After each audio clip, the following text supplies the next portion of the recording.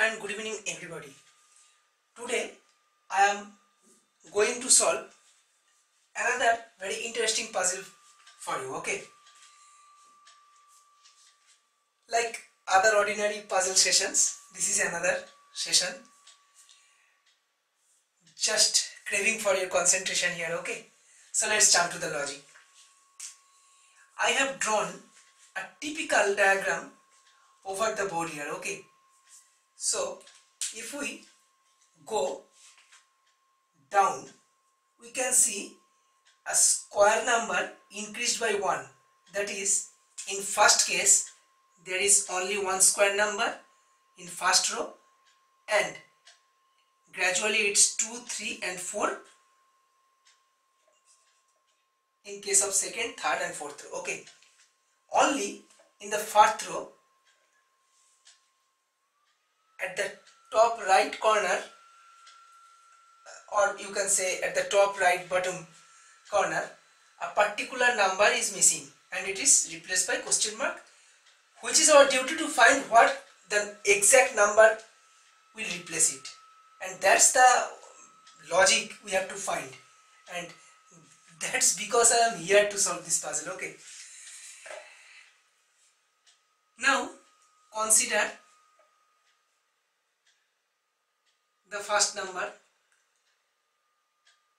and let's stay as it is now in case of first row.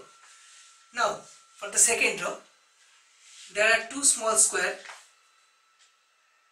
with two numbers, one is 7 and one is 3. Now let's add these two numbers. Okay, so 7 plus 3, what we get? It's 10. Now considering the number 5, how we could achieve the number 10? If we just multiply 5 by 2, just it's doubled. 5 into 2 equal to 10. Okay. In case of third row, let's add all the numbers in 3 small squares. Okay, so 5 plus 8 plus 2 equal to 15. How we could get 15 in relation with the first number 5? So if we multiply 5 by 3, then we get 5 into 3 equal to 15. Now we can get 5 by only multiplying 1 with the number. So if we multiply 1 with 5, we get 5 into 1 equal to 5. Now in case of the last number, let's we add all the numbers first. Okay, so what we get? We get 9 plus 6 plus 4 plus question mark. So 19 plus question mark. Now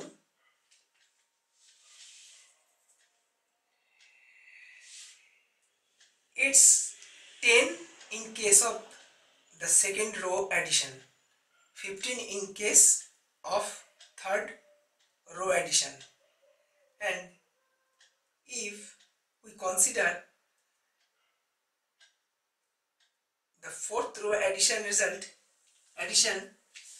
results 20, then 19 plus question mark equal to 20. Why we consider the number 20? The first result is 10, the second is 15, each is increased by 5. So the last is also increased by 5, and 20 is easily derived from this logic. Okay, so if 19 plus question mark equal to 20, then what we get? Question mark equal to 20 minus 19. অতএব question mark equal to 1, and this 20 equal to 5 into 4.